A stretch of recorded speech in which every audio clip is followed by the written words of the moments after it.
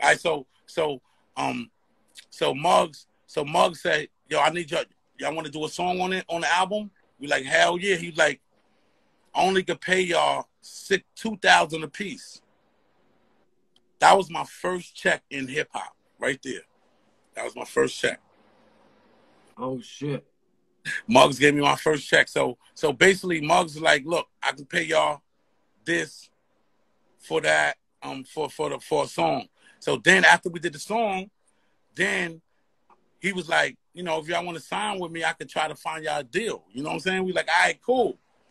So like a week went by, 2,000 is gone, niggas is broke, and this is when Hav P just got on.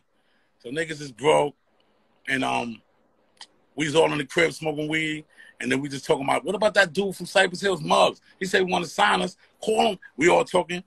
Everybody hyped up. We like, call him right now and see if he gonna give me 15,000 if he want to sign us. So I'll get on the phone. Yo, what up, Muggs? You want to sign us? Give me 15 grand. Sign. He sent the 15 grand the next day. I was so mad because I wanted to ask for more. So I should have asked for more. So, boom. Then we got with Muggs. Muggs in the studio. We did like 12 songs. You know, he tried to get us a deal. It didn't work out. He signed us for 4 months. Gave us the money. And, you know, put us in the studio every day. It didn't work out. Godfather was writing all those rhymes at the time. This is way back. Godfather was writing all the rhymes. So then, when we did the Thug Music song, that was the first rhyme I wrote. You know what I'm saying? So when the Thug Music song came out, not the first rhyme far as Infamous Mob, but that was the first rhyme I wrote for Infamous Mob as a group. Wow. So once that came out, then Virgin Records signed us. And that's when me and Ty Nitty was like, we gotta write our own shit.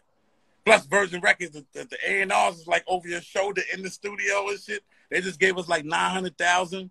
So you know what I'm saying? But the pressure was on. We got the album done. Then Virgin went through some bullshit and dropped everybody from their label. They signed like 10 artists at one time. We was one of them. Then they dropped all of us. And then, you know, that's when we dropped all our shit independent. So the music that we did with Muggs and the music that we did with Virgin Records, it never came out. You know what I'm saying?